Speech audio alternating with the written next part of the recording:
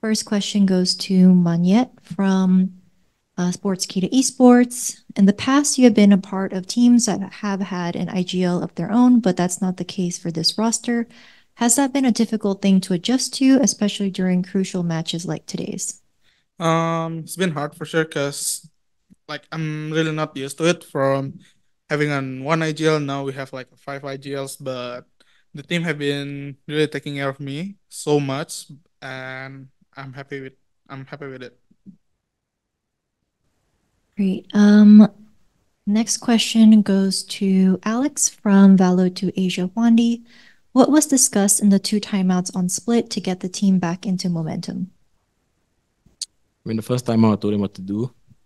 And the second time out, I told them what to do again. That's what I said in the first time out because they forgot. We basically told, yes, these guys all laughing now.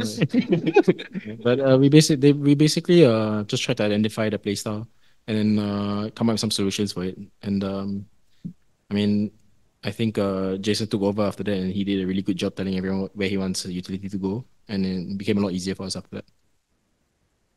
Thank you. Next question goes to Monyet from Valo to Asia Wandi.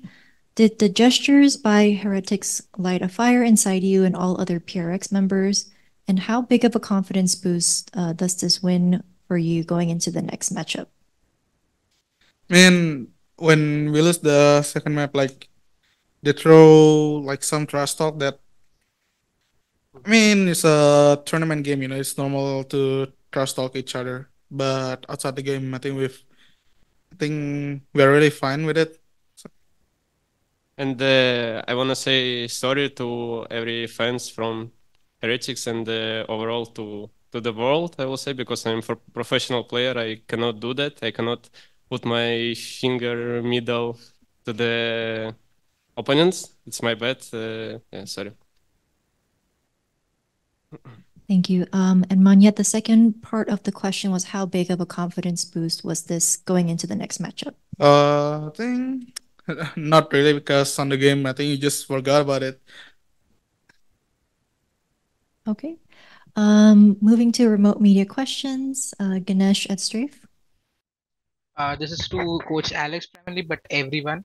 Heretics are one of the only teams that run Neon as a primary duelist on multiple of their maps, especially Lotus. You obviously won out Sunset, but uh, but it was still a difficult match. It was not very, very convincing. It was same on Lotus where it seemed like you guys might win it, but then some rounds went their way and they won it and forced a third map.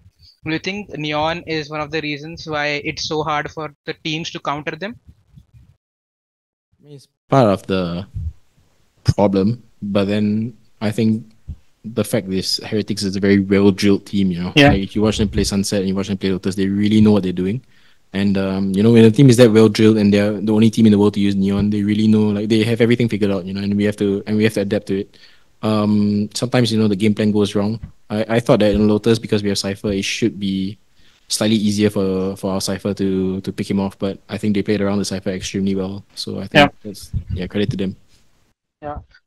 Sorry, as a follow-up, do you think a lot of teams, Paper X is known for the aggression, the speed, and and the Neon pick really offsets the speed. It also increases momentum themselves. Do you think sometimes that increases the tempo of the game overall? That both teams both teams are very fast-paced, so the game gets very fast-paced, and it just keeps on increasing, and people might get blindsided. Do you think that happens sometimes? Yeah, I mean, of course, but I wouldn't say the Heretics is like incredibly fast team. I think they have fast strats and they use it very very well. You know, and we're the same. I don't think we have been as fast as last year, to be honest with you.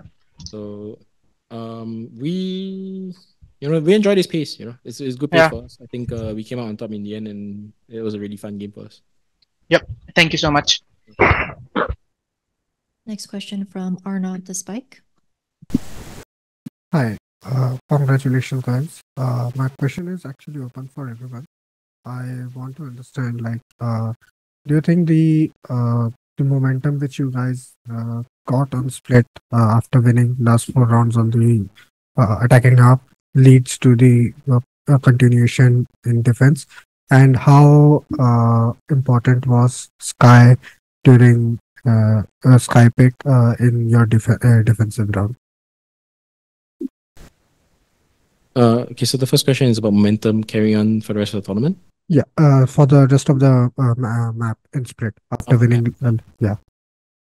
Yeah, I mean, like, if this game is very short sometimes, and sometimes, when it's kind of like a brawly kind of game, like where teams are just trading rounds, the momentum is really important.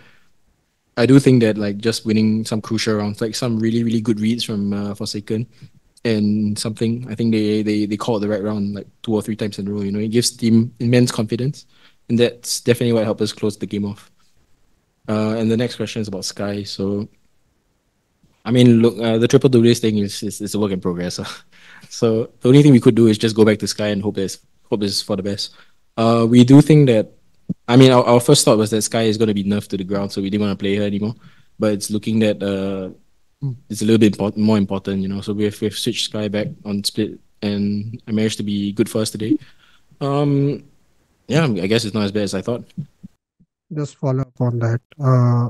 Like you said, it's not bad as you thought, but do you think there could have been a better initiator? Or I think Casey used Fate very, very uniquely on split, no Sky. So I mean, teams are trying stuff out. Like Heretics was using just solo breach. Even then, the game was close, and it gave us a lot of trouble in the first half. Um, I think it's a wait and see kind of thing. Eventually there'll be either a dominant initiator or everyone will be trying things out for the rest of the year. Yeah, I have no opinion on it. We'll just have to wait and see. thank you and best of luck for tomorrow. Next question from Pedro. Hey guys, congrats on the win. You sort of already touched upon, talking about agents, Alex, and this question goes to you. Just more so looking at the decision to go from triple duelist to now going to double duelist and just switching around the agents for certain people in that recent match against Team Heretics, them being, Forsaken to Raise and then Divide Sky and Monyet to Omen. What was the rationale in just making that decision to switch to a different composition for this next go around with Heretics after playing that triple duelist with EDG in the previous game? Yeah, I mean, I wish I could say it's a grand plan where we bait people into picking split, but the truth is, like, I think as Jason touched on it, that we just felt it wasn't working, and maybe it's only really really good on Pacific. Even then, like the games were close in Pacific when we played it. I mean, we just looked at the script, we just looked at the game, and we're like, okay, look, it's an absolute disaster at the moment. Like, we're not playing to the comp strengths, even if there is any, or at least we weren't following what we believed in, and because of that, we're like, okay, look, if they pick split, we're in trouble, so we might as well just change and just go for it. Thank you. Next question from Esports Driven. Thank you. First of all, congrats on the win, guys. So you will be playing against a second EMEA team tomorrow. So what did you learn today that will help you tomorrow for the playoff spot? I don't know. The EMEA is good, but to be honest, I mean, I think they're a bit different. I don't know, to be They're a honest. bit faster this year, no? I mean, definitely email was faster this year than last year, I think.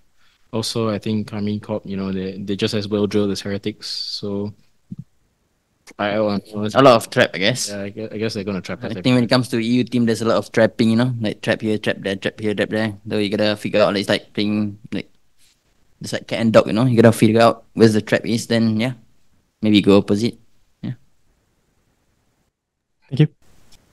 Thank you. Next question from Miguel Codigo Esports. Hello. First, congratulations for the wins. My question is for mindfreak. What mistake did the team on Lotus for defeat? Are mistakes common in Paper Rex? Sorry, can you repeat the question again? Okay. What mistake did the team in Lotus map? What mistake? Okay. What mistake? What mistake? For me, In Lotus. Yeah. I'm the mistake. Are mistakes common in Paper Rex? Sorry, the second part is. Okay, maybe we just run through the mistake. I would say. I think we didn't double up, right? No, like I think we're trying too hard to win the game on the city. We should have like put like two guys in seaside, but it is what it is. I would say. We tried, no? I think what we did wrong was We tried. yeah. The bottom line was I think we were trying too hard to win on the second map rather than like staying composed on the situation.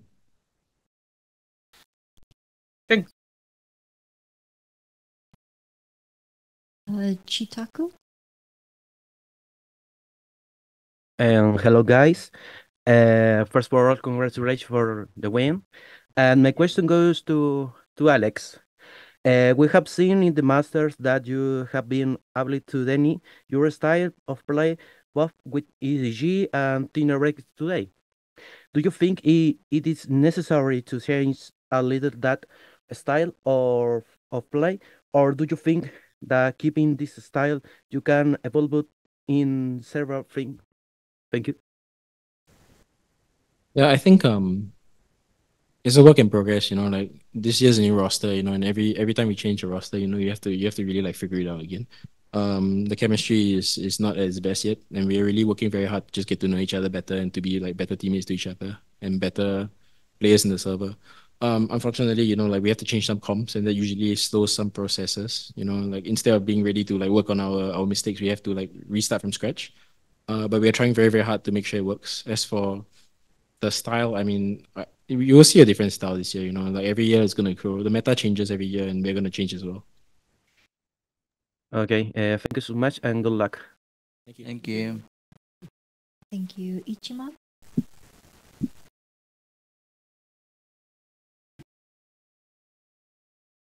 Hi guys, congratulations. My question is for Forsaken. I would like to know what exactly did you mean when you said the composition of three dialects only works on Pacific, and therefore what kind of compositions are the ones that actually works here in Masters Madrid? I mean, They calling you out, man. I think the reason why I said it because usually in Pacific, it's like we can just fight with our aims, But in like this tournament, it's like very hard, especially with that comp.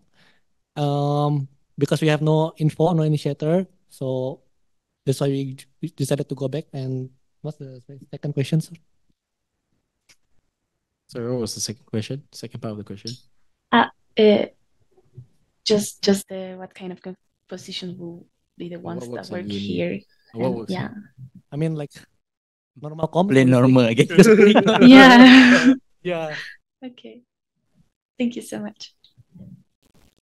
Thank you. Are there any questions in the room?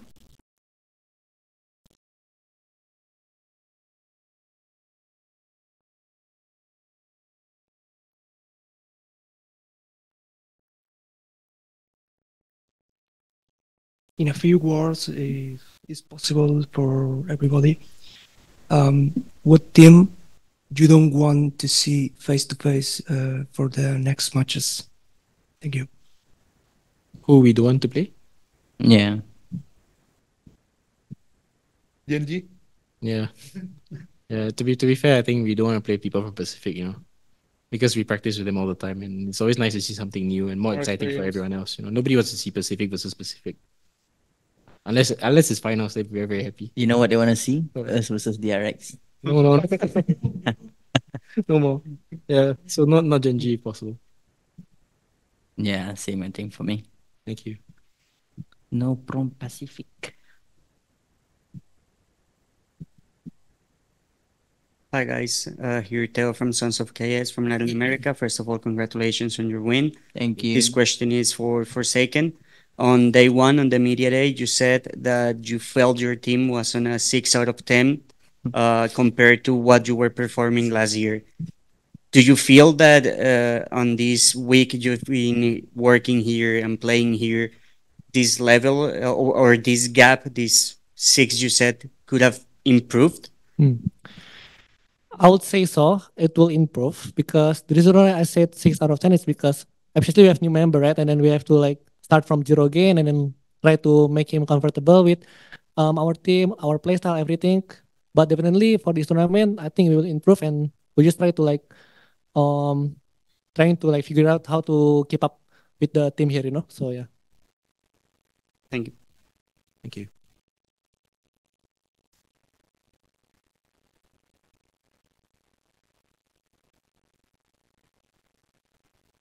Hello, I'm Lembo from 360. And the question is for Alex and for someone of the team who wants to answer.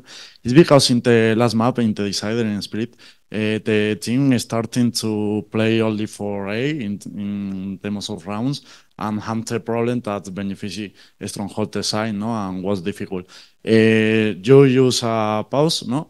And the question is what's speaking the pause that you can say, and for the team is what was the trigger or the call in game to change this and come back the first side. So the first question for you and the second it's is about what, for it's about what I said in the pause, is it? So defense? what? When we were attack. I didn't pause in attack though.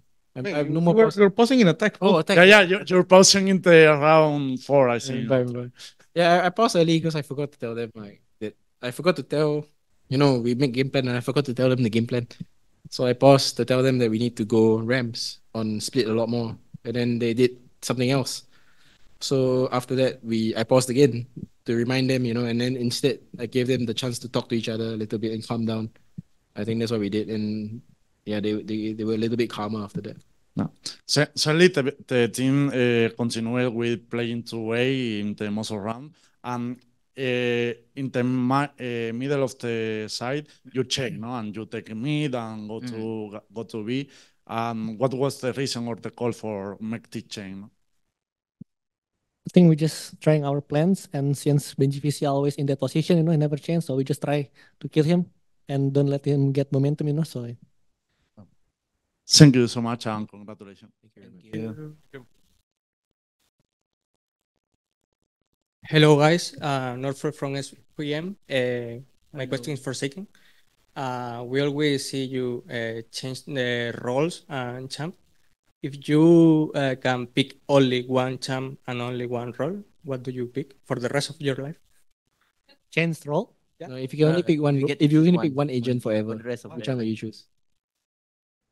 I'll say Sentinel lah, son. Chamber lah. I mean, Sentinel. I still love Yoru, Yoru, I'm having bad flashback. Flashback from Champions League. You can see, right? I mean, I'm seeing those at that moment. No? You can see this trophy. Okay, guys, sorry. Don't bully me. Thank you. So what? So Sentinel. So what? Oh, Yoru, you choose Yoru. Yoru lah. Okay, Duelist. Duelist. Anjay. Thank you. And final question from Arnab the Spike. Hi, my question is actually again open for everyone. I just wanted to know that how has been your experience playing this Swiss format since this has been the first time when you guys have played a lot of international tournaments with the normal elimination, double elimination format. How stressful it has been and how different it has been compared to the previous format? Maybe Ilya can answer. Actually, it's hard because the pressure is if you lose and you need to play one more, and if you play one more and you lose, you go to the home, so you must win every single game. I mean, it's good format for new players, I guess, because you get a lot of experience because you need to play like 2 or 3 games. You cannot play just one and go and go and go. Something like that, I guess. Yeah, I think there are 8 teams, every team is good here. But if there were more teams, you could get really lucky somehow, And then you can and then maybe people don't like that, Or you could have a really hard draw, Like you could just play like every world champion and then bye bye, Yeah. So it's good and bad, I guess, but I think it's exciting. Awesome. Thank you so much. That was the final question. Congratulations today, and we'll see you tomorrow. Thank you. Thank you.